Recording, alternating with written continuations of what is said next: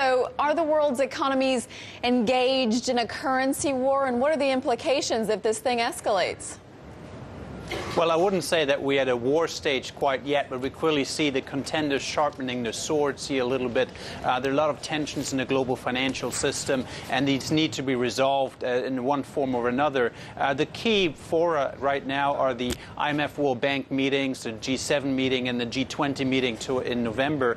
And we believe that on the back in the back hall, so to speak, we'll have officials talking about this issue. I wouldn't look for a major breakthrough, but it's certainly going to be a topic of conversation.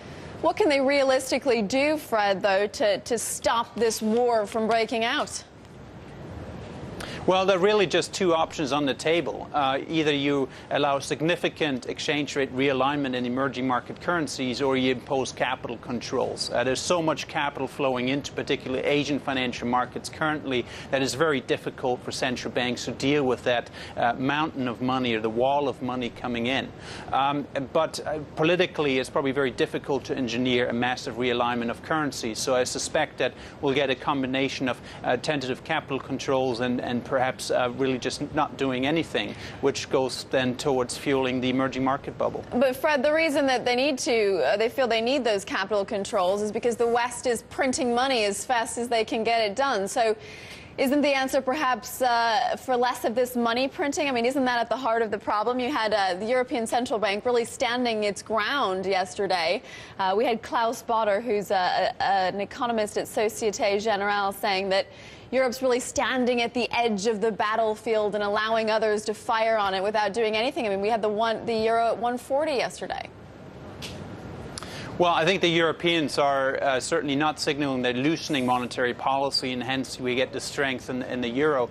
But I think for the U.S., for example, the prime objective now is to put the U.S. economy on a sustainable path, and that may well involve quantitative easing, further monetary stimulus. And it's actually in the long-term interest of emerging markets as well that the Fed foremost fixes the U.S. economy and helps to fix it, and therefore we have no choice but to further accommodate U.S. growth, and the currency consequences then need to be dealt with in some form or another, including combination of appreciation in emerging market currencies, and perhaps even some form of reduced inflows of capital controls, or regulatory measures that help to absorb the liquidity and prevent bank lending in emerging markets from really fueling a massive asset bubble. All right, Fred Neumann, Managing Director there and co-head of Asian Economics Research at HSBC.